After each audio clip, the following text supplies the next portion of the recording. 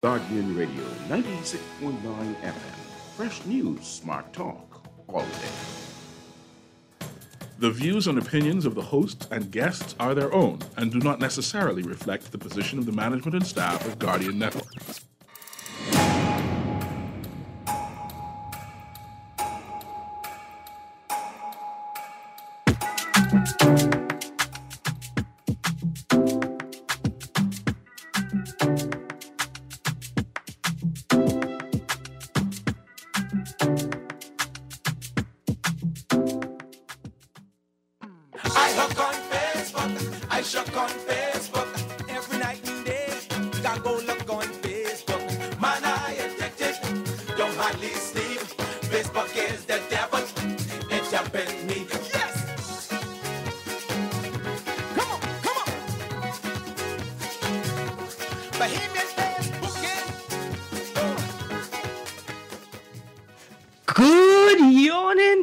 And welcome to On the Clock with Erin, Greene. You're tuned into 96.9 FM Guardian Radio, and it is my pleasure to be here with you on this Friday, the 11th of June, 2021. Now, I guess I am very excited because it's Culture Fridays, and that means the weekend is here. And I have plenty spilligating and gallivanting to do in my backyard, and plenty relaxing to do this weekend. Boy, having a steady job make you appreciate the weekends like churning. I remember when I was in high school and in school and things, I loved the weekend. Yeah. But what? Time off. Good morning to my guest co-host, Mr. Darwin Thompson. How are you? Good morning, Erin. Thank you so much for having me. Absolutely. So today is Culture Fridays, and we are going to delve into some culture talk with our special guest today who's returning, Ms. Ianthea Smith Ferguson. But before we get into that segment of the show, I got some housekeeping to do, and I got some what's in the news to look at. So first things first, today's show is brought to you by the Department of Inland Revenue. And in this moment, let's pause for a financial minute. Did you know the new Public Procurement Act 2021 will help to promote efficiency in the use of public funds, improve transparency in procurement, and increase small business public procurement? This new law comes into effect September 1st, 2021. This financial minute has been brought to you by the Ministry of Finance. Well, good morning to everybody except for the young men that were procuring or attempting to procure coconuts in my neighborhood, my immediate neighborhood yesterday. My man, y'all are so lucky that I didn't catch y'all in my neighborhood. Not that I was going to engage in any attack or, not like I have any plan to combat y'all or anything. I was going to bust y'all with stale jokes till y'all run out my neighborhood. I was going to talk about you a little bad, too. I could be honest. Because sometimes when you can't throw rocks, you got to throw words, right? But I would have attempted to shame you into not just leaving my neighborhood, but into digging a hole in the ground and burying yourself because you no longer fit to be with decent humans. There's a couple things going on here. First of all, I need you to know that people saw you. People saw you all over because we got cameras all over, right? So don't feel like you're all just slipping and sliding in and out. People can see you. But I need you to know something. Some elderly people be around the place, they see you and they get frightened. They get scared to death. See y'all right, oh, we only here, we only teething coke, we only taking coconut, miss, see all the coconut on the tree. But first of all, you missing the point. You breaching my privacy. You coming into my property without asking. You don't even stop and knock on the door and ask if you could have some coconuts. Right? And if you could do that, what else you could come in my yard and take? What else you going to come in my yard and do? If you could do that, you can come in my yard and wait for me to come home, watching me. That's what you could do next. I know y'all feel like it's just a bit of coconut, right? It's just a cup of coconut, miss. The tree need to be clean anyway, miss. But why, if that's the case, why you can't sit down with me and we work out an agreement for you to come and clean my tree regularly? and we figure out what the cost could be. How we gonna share the cost? Sometimes y'all is set yourselves up. It's like y'all wrecking. It's like y'all are wreckers, right? You know, not the people who tow the car. You know, you don't see them. You see more abandoned car than you see wreckers. But that's not the type of wrecking I mean. I mean that old good time wrecking. That old wrecking that brought the Bahamas out of extreme abject poverty at a time when that's the only thing we're supposed to experience. Like wrecking when you take the light out the lighthouse or you move the light so you could trick the boat captain and the boat could run upon the rocks and then you could grab all the things and sell them, right? We just wrecking our own boat. We wrecking the boat that we are on currently. It's like you stand into the port and you looking to the bow and you saying the boy them on the bow, they don't know it's us taking all the wood from the bow and building luxury apartment on the port side. They don't know that. That's what y'all doing. I want to mention another word here, but I scared. I really scared. See, I want to talk about the mango mafia, but I scared if I talk about the mango mafia, I may not be able to buy another case of mango ever again.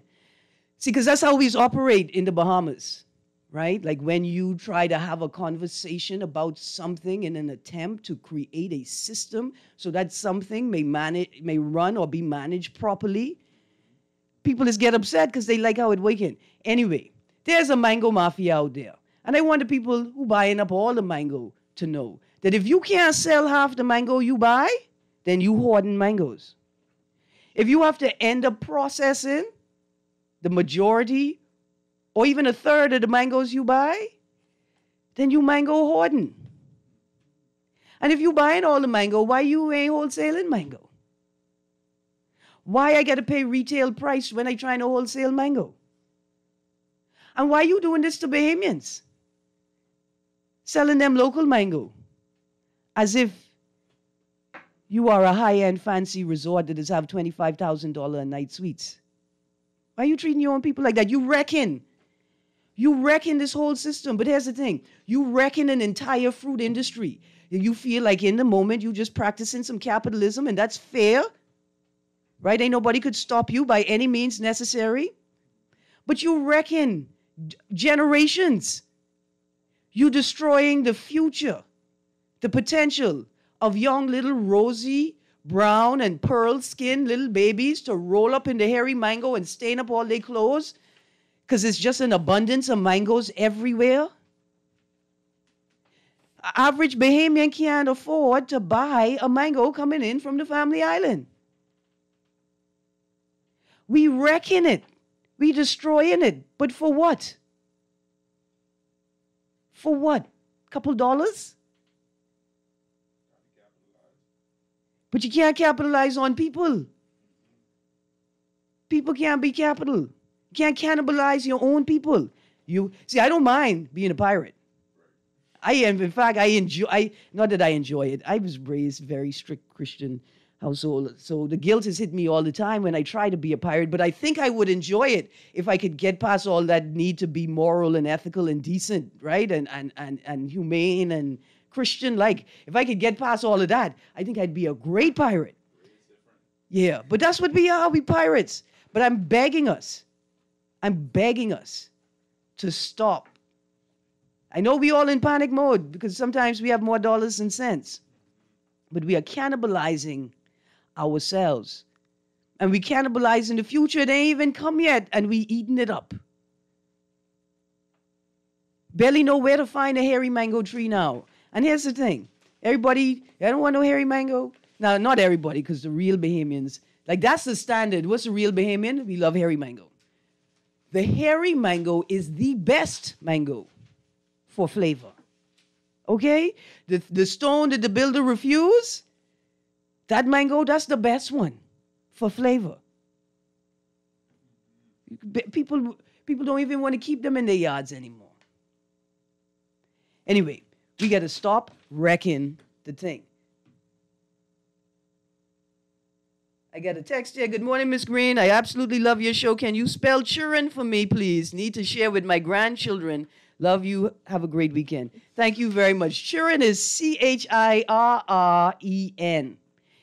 I am now including it in the standard Bahamian English. But we have childrens, not children here. Now, thank you, Texter. On another note, in today's paper, since we talk in culture, I want to just touch on some political culture for a moment before we get going. In today's Guardian, and when it started the Guardian, there's a headline on the top of the fold. On the right-hand side, Turnquest, Moultrie clash over claim against quote-unquote atheist civil servant. Now, looking at both the Tribune and the Guardian article, they are filled with morsels to be interrogated. And unfortunately, this issue, this matter that arises here, needs to be interrogated. First of all, Mr. Speaker, I want to point to remarks that you made. The remarks I made with respect to the person that I addressed, I thought about those remarks before I made them, and I stand by them. I don't see them as an attack on a civil servant. He expressed his beliefs publicly. I have issues with those beliefs because they are inconsistent with mine. I express my view with respect to those beliefs. End quotes. Let's start right there for a moment. Dear Mr. Speaker of the House, I'm not going to say with all due respect because I don't think you all understand what due respect means. Nobody cares about your opinion. You are the Speaker of the House. You're a representative of the House of Parliament, and the representatives in the House are representatives of the people. None of this is about you. None of it. The people that support you don't support you because of your opinion. They support you because of the issue that you are attempting to address. We don't care about your personal opinion. And guess what? Now's the time for you to look to the left or the right and see where Frankie Campbell is, because now I have the opportunity to say, Frankie Campbell, now is the right time to say that thing you said at the most inappropriate time. This is the 6 months where you should be minding other people's business. Pay attention to Frankie Campbell and not attention to civil servants and their religious beliefs. That don't have nothing to do with you. First of all, they're a civil servant. I'm going to go further on in the article. Speaker Moultrie then said, and your opinion cannot infringe on my rights. Your rights to what, sir? Your right to what? To run on inappropriately about things that don't matter to you? For you to disrespect the civil service? For you to put people in fear that they can't practice their religion? They can't practice their right to freedom of and from religion that we surmise from the rights to freedom of expression, freedom of conscience, and freedom of association? What rights are you talking about, sir? And if you want to know who sent down the order that y'all can't have 2 meats and you can't have no food, it was me. It was me. I tell Marlon Johnson to tell Peter Turnquest to tell Minnis that y'all don't need no more food. Now, who you mad at? You mad at the little children who haven't had more than 2 meals a day since Dorian? You mad at the little children who's sleeping in car because their parents don't have the wherewithal to figure out how to get them steady housing? Who you mad at? You mad at the people who toting water from the lovely new state-of-the-art hand pump you put up in Nassau Village? Wherever it is you running? Because to be honest with you, we don't care anymore. What right do you think you have that allows you to attack a civil servant? They work for me. They don't work for you. And to attack him on the point of religion. Now look here, it is not because the Department of Inland Revenue is a sponsor of my show, you know. That's not why I having this conversation now.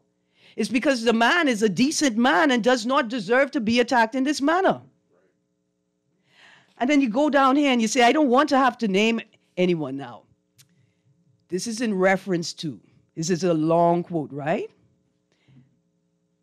And he says, like you said, things that you may have done and many things that you would not have done may appear on social media, but we as honorable members in this place have got to maintain standard and ensure that we are not the initiators of some of the things we hear on social media. And then you go on to say, like you think some people in the house where you work put these things in the media.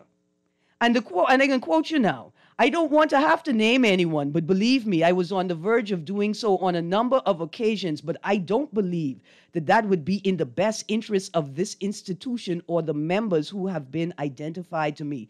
So you think, though, that attacking Marlon Johnson, the acting financial secretary, a civil servant, is in the best interest of whom? Of whom? Is it with the Christian song? Whose report shall I believe? On whose behalf are you speaking, sir? You ain't gonna snitch on these boy them in the House of Assembly, is what you telling us, but you gonna attack this boy who working for us and told you that maybe we don't have enough money to feed you all this lap? And I'm going to add, because I'm sure that they didn't include this in the note that I sent them. Tell these boy them they getting paid. And if they can't figure out how to bring breakfast and lunch to work, then how are Bahamians whose mortgage and light bill have been the same for decades, how are they supposed to do it? How is the young child who is often no control over his own circumstances, is to leave high school, has to leave foster care, has to make his way in the world, and you sitting here mad because you ain't had no breakfast and no lunch on the government dime? And you ain't going to turn around in your feelings and attack civil servants? Let me tell you something I know about my country. You don't never attack civil servants. You know, Erin, I don't exactly know what's going on with the Speaker of the House, but this behavior is extremely childish. Yes. Extremely. I mean, this is beyond childish. This is grade 5 or grade 6, you make noise because the person next to you took your pencil kind of argument, right? Right. And then to cry, oh, you're infringing on my rights. I can't say what I want to say. Sound like a Trump supporter. And then, I just wanted to say, when you, Jessa, I don't believe that you're a trained lawyer. I could be honest with you. At this point right here, you shouldn't tell people that anymore. Anyway, I did run on. Not long enough, mind you. But we don't have the time for that. So I'm going to get to some of these texts and this call on the line. The text says, you are discriminating against bald mangoes, Erin. I am not at all. They just don't taste as good. And then it goes on to say, is Marlon technically a civil servant? Okay, I don't know if the papers were signed, right? I don't know. Because, some people still waiting for the domes to be erected so they have some place to live during hurricane season so they could remain in the island that they live in so they could vote in that island because no measures have been, right? Nothing has been created for them. So, yeah, maybe he's not one yet, but it doesn't matter because he works for the government and you don't do that to people who work for the government. Right. Another text, preach Erin, preach my sister. Thank you very much, but not for long. Got a caller on the line. Caller, you on the clock. How you doing, Erin? I am good, thank you. How you do? Awesome. Would you mind if I discuss something very briefly with you guys? Because I know you only have an hour. And I got a guest coming on. Yes, exactly. Yeah. So I only have 30 seconds. Listen, Chapter 3, Article 17, 17.2 says, nothing contained in or done under the authority of any law shall be held to be inconsistent with or in contravention of this article, to the extent that the law in question authorizes the infliction of any description of punishment that was lawful in the Bahamas Islands immediately before the 10th of July, 1973. And that Chapter 3, Article 17.2 is speaking to Article 1 of that, paragraph 1 of 17, which says, no person shall be subject to torture or inhumane or degrading treatment or punishment. Mm-hmm. Now, I beg your indulgence in that, and maybe we will talk about it another day. But I don't know if these foreign companies comprehend when they interfered with Amos Jr. Miller fundamental rights of this Constitution, because I need HR, any HR, and all HR to know the Constitution governs HR. okay? And the policies of these governments and their party policies trying to trump the Constitution is laughable in 2021. And it's going to cost our countrymen and women pay dearly financially for it, okay, as a nation. But individually, when our rights, no one should be tortured. You train a man when you tell a man, here's a license, go to work, but you know there's a foreign entity waiting to discriminate, contravene. That's chaos. Thank you, Amos. Thank you very much. I could be honest with you. I thought you were going to say that the way that the speaker is treating Marlon, right, was degrading, because I think it is. But they're similar things, eh? Yeah. And you're right. But here's what the problem is. The problem is that the Constitution says this thing. It says, look, these but I'm going to create laws, right? And every law they create is deemed to be in line with the Constitution until you prove that it is not in line with the Constitution, right? And that means that the legislators, the House of Assembly, they have an advantage. So when we find laws that we feel are discriminatory or inconsistent, then we have to go into that same chapter 3 you're talking about and determine whether the state is allowed to is allowed or permitted to discriminate in this nature, right? And then secondly, you then determine, once you've determined that they're not allowed to discriminate in that nature, then you bring the piece of legislation before the court and you say, we want you to, I think it's either a judicial review or we want you to strike this law down as bad law because it indeed contradicts the Constitution or the intent of something in the Constitution.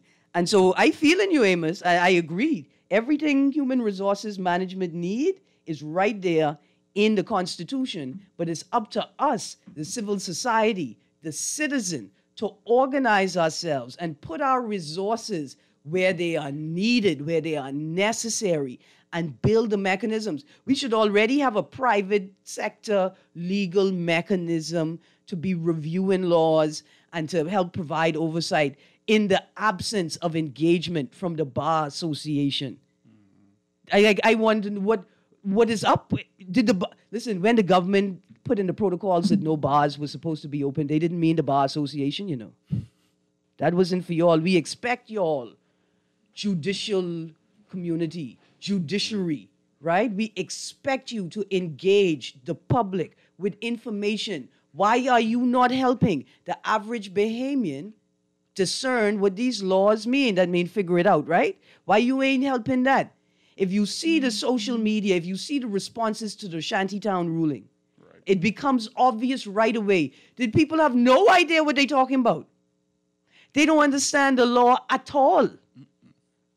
But they declare some of the most heinous things based on their misunderstanding of the law. And we have to be very, very careful of that, people. Dear Mr. Moultrie, we are finished for today, but not for forever. Kermit, let's go to a break. And guys, when we get back from this break, I'm bringing on my guest, Ms.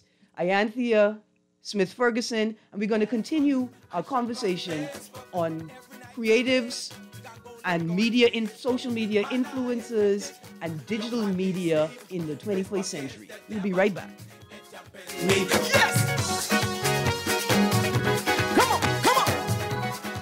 In life, there are always challenges. Today, we find ourselves having to be more self-sufficient, socially aware, and technically savvy. At J.S. Johnson, we are committed to our customers by providing cost-effective insurance solutions. No matter what your insurance needs, we will always be here for you. Call 397-2100 or visit jsjohnson.com. J.S. Johnson Insurance Agents and Brokers, giving you peace of mind. I've been representing all my life. I'm getting ready to make it count this time. Since it's 2021 for your family line, you better get ready. It's about that time. So tell mama to be ready. Tell it to the whole family. The rock the 242. The count depends on you. So tell Ted to go tell below. Mark it down on your calendar. Since it's 2021, this one's for everyone.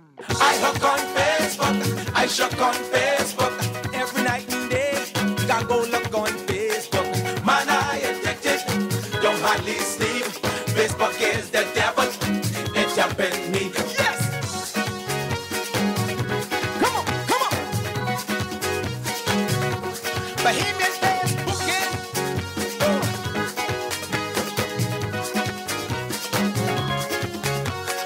I love my Facebook and Facebook love me. I love my Facebook friends and family. Some of them on Facebook like the cuss and swear. Some of them just dance bar and show the underwear. You don't see them there when I on Facebook, but I don't joke. Especially when I looking for someone to move. Don't know when last I had physical contact. Don't know when last I had conch shell to crack. I want to break down back. I look on Facebook, I shook on Facebook every night and day. Good morning and welcome back to 96.9 FM. You're on the clock with Erin, Greene, and I'm about to bring Ianthea Smith Ferguson into the discussion. Before I do that, let me give you some information. Remember, we're streaming live audio and video on GuardianTalkRadio.com. You can also listen in on TV on Cable Bahamas Channel 969 or download the Guardian Radio app for your Apple or Android smart devices and listen to our audio feed or watch us on our video feed right there on the Guardian Radio app. You can also text us on the Guardian Radio text line. That's 422-GR96, 422-4796, and that is powered by BTC. Standard text rates apply. You can call us at 323-6232, 325-4316, or 325-4259. Good morning, everyone, and good morning to my guest, Miss Ianthea Smith Ferguson. How are you? Good morning. Are you there? Are you on mute? Can you hear me? I can hear you now. Good morning. Okay, perfect. How are you? Good morning. Thanks for having me again. Absolutely. Well, we barely got into the conversation, and I'm really excited about the new port development and the potential opportunities for young creatives, right? And young and not so young creatives. But before we get there, Ianthea, we have a problem. We have a What's that? We have a problem. Crabs are not getting to Nassau fast enough. Right? Oh man, I heard. I heard that it was so slow, some crabs was on a plane, and they break out their box, go into the cockpit and tell the pilot, listen, if you need some help flying this plane, we are here. Right? How are we going to, what type of social media campaign can we put on to show Family Islanders that they need to step their crab game up? Like, we need to protect the wakers at the airport in Nassau from these crabs who, if they get loose, they get into all manner of madness. What type Oh, of... boy. Go on. And you know Father's Day coming up soon, so boy, I don't know, we can need these crabs. Listen, I think it's a conspiracy against fathers, right? To keep the crab and rice away from them. Some fathers tired of crabs, man. I think it's them. Some of these daddies say they tired of crab. Boy, listen, so this is a Scooby-Doo. It turns out the daddy is the one who's teething the crab. Okay. Oh, man, but, right, so what I thought about was with the lockdowns in Andros, and the impact of a second reduced crabbing season, right? What type of social media campaign could we run to support the people, the crabbers, the people who go crabbing, but also to keep the culture, to preserve the food culture, and to share it with new Bahamians and young Bahamians growing into their own belly? Like, what can we do to make sure that we don't lose our crab culture? Well, there are many ways that the government or either, the individuals themselves who work in these industry can use social media to just bring awareness to their plight. I know a lot of times we use traditional mainstream media to, tell these stories and to go on, the big news station to just, air our concerns. But social media is like a 24-hour engine machine. And so you can just use it to put videos up. You can show us in your crab pen, show us how you got no crab, show us how it's affecting your businesses. And, using influencers or you can just do it yourself. Use the power of social media. Now, I heard the song you were playing as you were coming back to me. Yes. Facebook being the devil, but it's really not. You can actually use it to your advantage in so many ways to bring awareness to the things that are important to you, to bring light or shed light on the things that, you think more people should know about. And so as opposed to just sitting down and waiting for someone to come to us and ask us our story, we have the power to use social media to go out there and just to start telling our story, telling what's important to you, telling, what do I want my fellow Bahamians to know about? What do I want them to know about, this thing that's affecting me? And so, just turn on your camera one day, go on Facebook. Don't use it for evil. You don't have to use it to gossip or to bring someone down. You could just use it to share your story. Absolutely. What I like most about Facebook is watching the connections that people make through my page, whether to other people or to information, right? So I don't talk to the vast majority of people that are connected to me through my page regularly, but I realize that they come not necessarily to interact with me, but to interact with the information and the people that they may find on my page. And so I say to a lot of people, like, first of all, these platforms are good for staying in touch with people, right? Just, I know you there. When your picture comes across my feed, it reminds me I got to keep you in my prayers, so I got to give you a call. We don't have to talk all the time.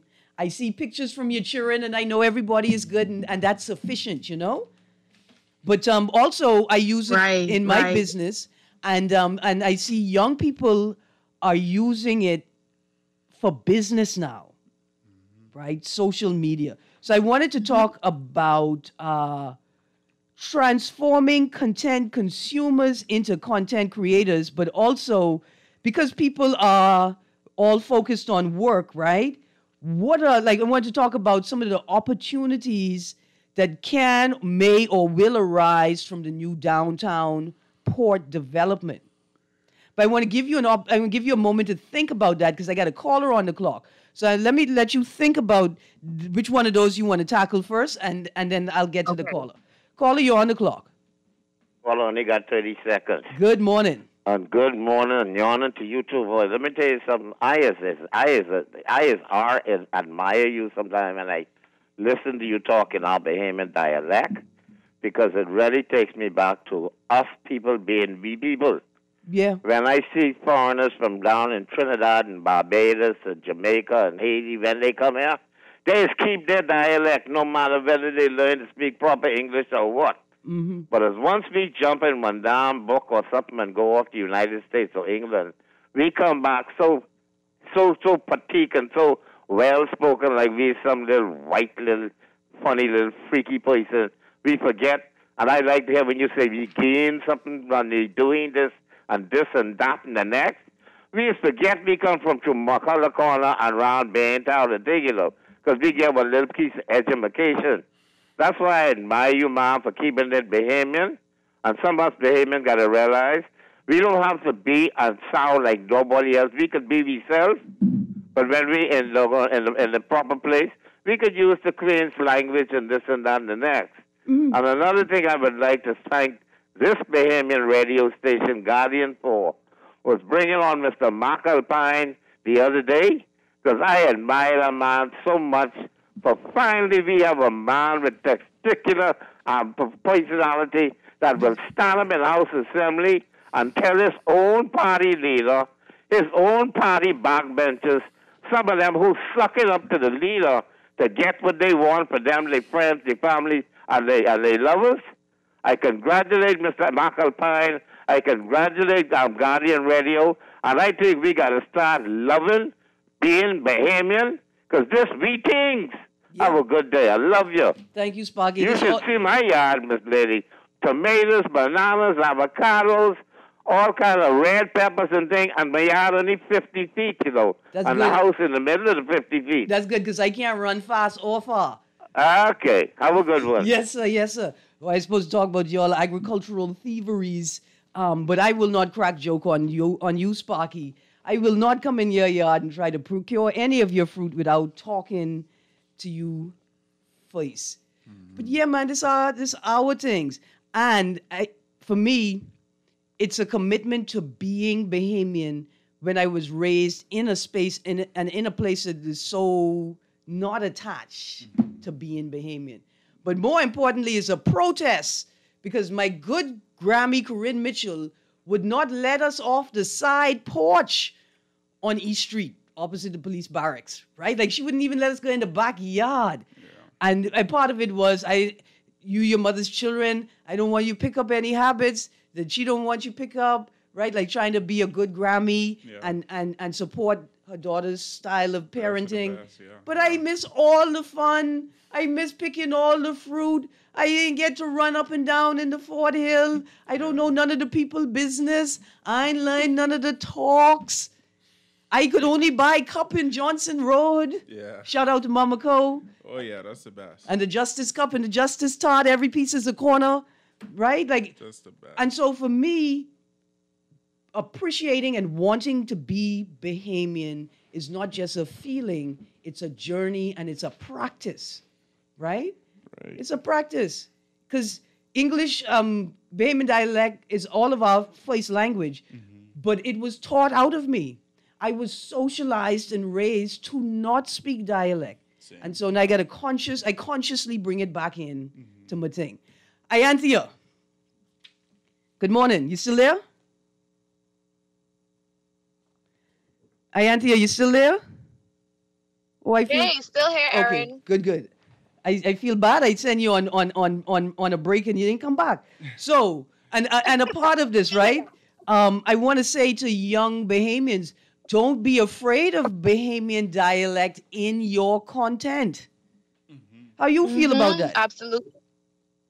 I love it. It's actually what sets us apart and what's, what makes us us, because we have millions and millions of content creators out there. And if everyone starts to sound the same, look the same, do the same thing, I mean, what's going to set us apart, right? I actually did an Instagram live a couple of weeks ago, and I had a young lady who was in there with me who wants to be a content creator, a blogger. And she was like, do you feel like being a Bahamian kind of limits your abilities and what you can do? I was like, oh, no, ma'am, it does not.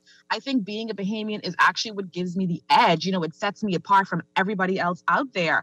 And so I was just encouraging her to not let her physical location deter her from, wanting to achieve her goals, because I'm a Bahamian, but I, as a content creator, got the opportunity not only to write for Essence Magazine, but also be featured in Essence Magazine. As a Bahamian writer, somebody from Forbes Travel Guide reached out to me to write a story for them, so my physical location has never been a hindrance to the goals and achievements that I want to achieve. And so I just, want Bahamians to understand that there's space for you, there's a place for you once you stay true to yourself, inject some of your culture into it, because it's what sets you apart. Absolutely, yeah. Hey, Anthea, this is Darnia. I originally was going to ask a question similar to what you just gave a response to. So, for example, starting out in creating your own content, right? As myself, I'm a social media manager as well and content creator as well. I have significant trouble developing content on my own. So putting together video and giving my opinion and putting it out there. I don't know if it's maybe that I don't like to see myself on camera or hear myself speak, but what would you say to a person that has those issues, and how would you best advise that person to get into doing this on their own?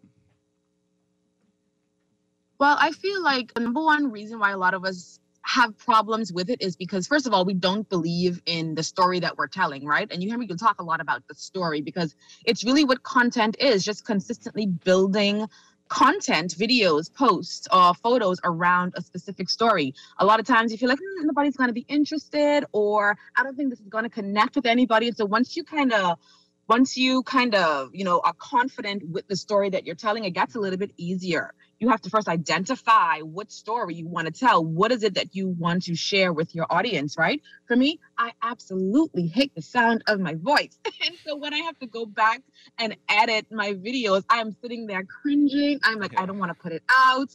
I don't even want to do this anymore. But I kind of got over that hurdle, put it out anyway, and realized that, okay, it connected with someone. So I think a lot of our downfalls or our pitfalls with content creation is kind of in the mind and not thinking that people are going to accept or receive what it is that we're going to put out. Once you get over that and you realize that people consistently respond to the work that you put out, you realize that, hey, I'm a content creator and I can do this consistently. Okay. So making that first push is important. But I think making that first push is important. And I want to say, I was sitting here thinking, I have a project now, right? And I think because we're talking about the opportunities that may arise and will arise and should arise, right, and can arise if we start organizing with the new port, wharf, downtown development, right?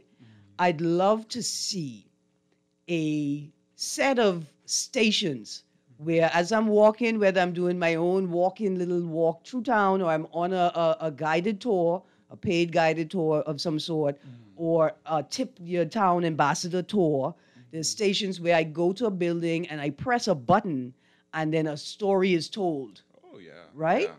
And so that's one part of it. Now, where do we get the stories from? So I now want every Bahamian to see themselves as a content creator. A storyteller. Yeah. Right. Yeah. And to choose a place where they from or where they are or where they is be and create a story. I would like the story to be real, like true, but as a Bahamian, it don't have to be true, as evidenced by the newspapers. I'll accept any old foolishness, right? But where we are collecting the history and the stories that aren't collected by the formal mechanisms, right?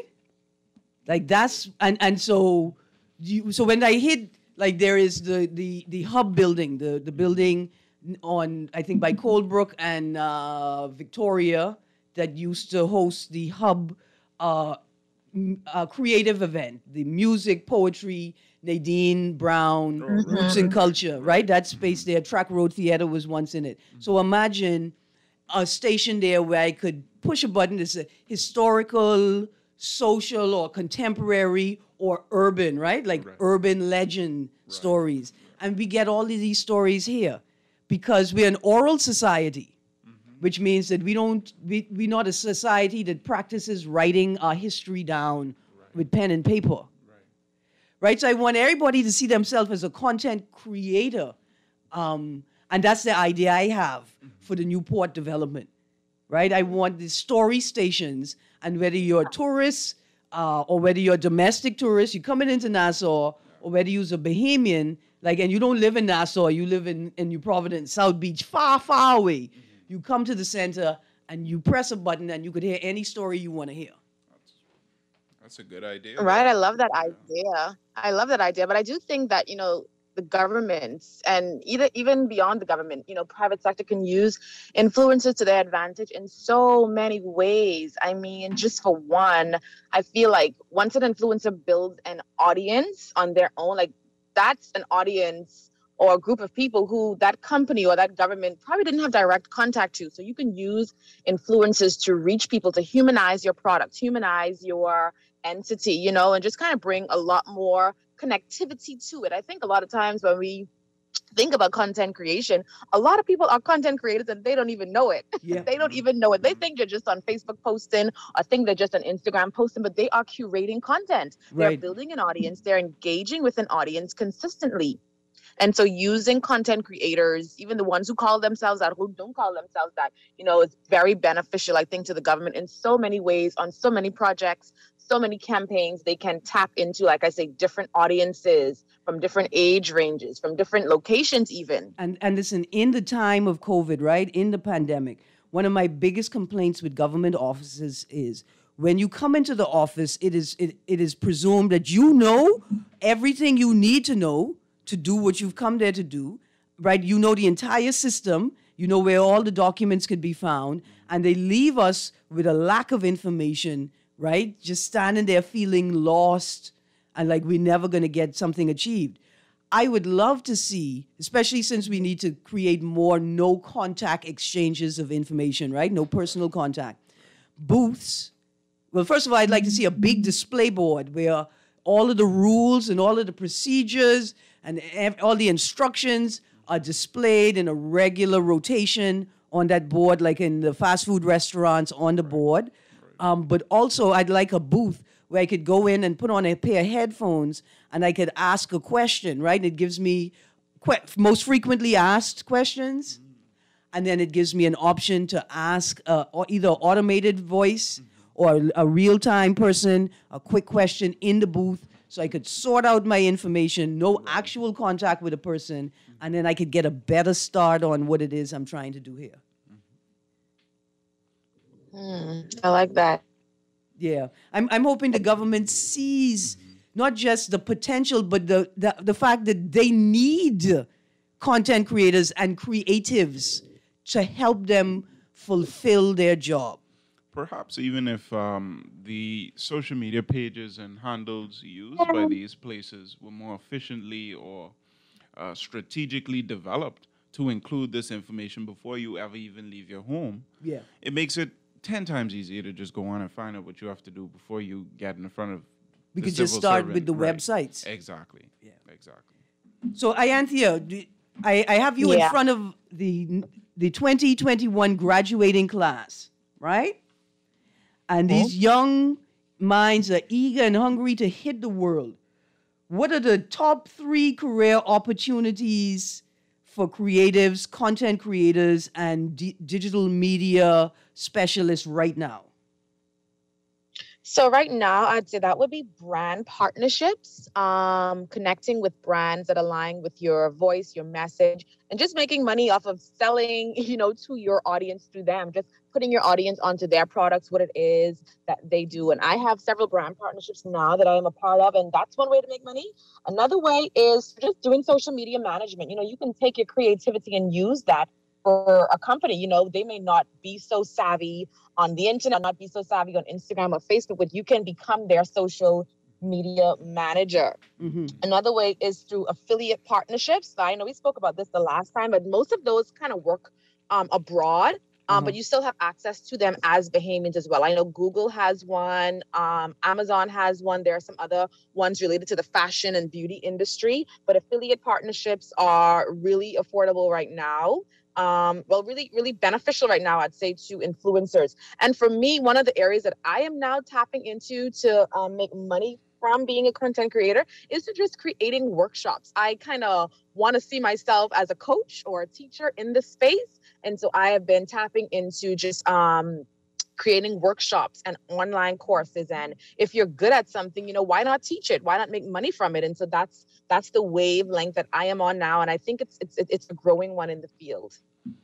Yeah, that's powerful, Anthea. I also want to mention companies that don't necessarily understand the depth and the labor that goes into social media management and content creation and curation. Yeah. So it's important to mention to companies that social media management within itself is a department on its own. It is very difficult to manage. On its own. All these different social media pages, Instagram, Twitter, Facebook, and then have to also manage projects and so many other things. It's important for companies to compartmentalize these positions so that you're not tiring out or overworking content creators and social media managers. It takes more than just one person that does social media, that does your marketing, that writes your public statements, that writes all these things. It's very difficult to do that. It takes a team for that kind of thing.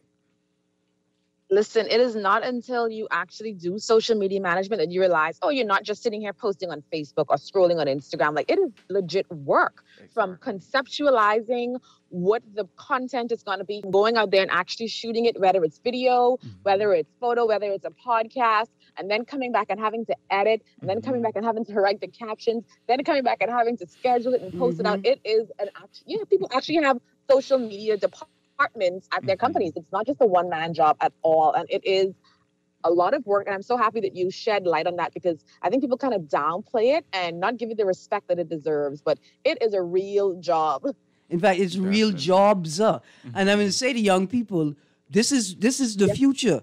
create media specialist firms, right? And understand that we have a small population. Right. And so I can suggest, like, let's try to build one big firm and get lots of young people in on it. And your first client can be the government, because God knows they need your help badly. Desperately. Xavier can't do it all itself, right? Right. And I'm not sure if they have the hiring capacity, right? Like, if the policies are in place to understand why you would need to hire in this way, right? Exactly. The way these things are set up. And our young people need it, because we have to make a space for them.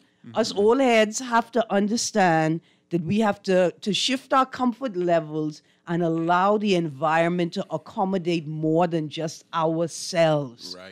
Right? And this is what young people them into. And on that note, BPL and BTC and other, because y'all is government affiliated, y'all other service providers, none of this is, this is all what they call pipe dreams. Remember our drug culture? This is all just smoke in the air unless we can guarantee reliable services from you guys as well. That's what's driving these young people crazy. I got a text here quickly. Hey, Erin, let's expand your idea. What about an app once launched will play a video when you are in that or other spaces? What a QR code once scanned will launch the same, right? And what I thought about is I saw this advertisement for a phone. So, Darwin, you and I are traveling, and you were ahead of me, right? You start off in the morning, I can meet you in the afternoon. And you leave a tag on certain buildings, and with the app on my phone, when I put my phone on the building, it's like invisible ink, and I could see your tag. Like, what a wonderful scavenger hunt, walking tour, new type of tourist engagement idea that could be, hey? Right, yeah. No, that's excellent. And hotels are already implementing this with their menus, with their daily activities. Right. Yeah. Man, Ianthea, you still there? Hi. Yep, still there. So we're going to have to bring you on again so we could continue this discussion. Not because we ran out of time, but because this is a continuing discussion. Yeah, there's a lot to talk about here. There's a lot to unpack when you come to talk about social media and social media management and content creation. I agree. Yeah. And not just having a conversation geared at young people, but also a conversation to make older Bahamians and less tech-savvy people more comfortable with these opportunities as they arise. But, Ianthea, I got to go. Yeah, they need to be. Yeah. This is my closing out music, and I didn't get to talk bad about Halston Moultrie again. But I didn't mean talk bad. What I meant was offer the critique that is needed in times like these. Sir, we are going to need you to take your job more seriously. Even if you done quit and you only gonna have it for a couple more months, we still need you to take it seriously. Just like we're going to take this weekend seriously, we're going to love ourselves, we're going to drink responsibly, we're going to drive carefully, we're going to be good Bahamians and love each other. Have a great weekend, Bahamas, and stay tuned for Levon Miller. Up next.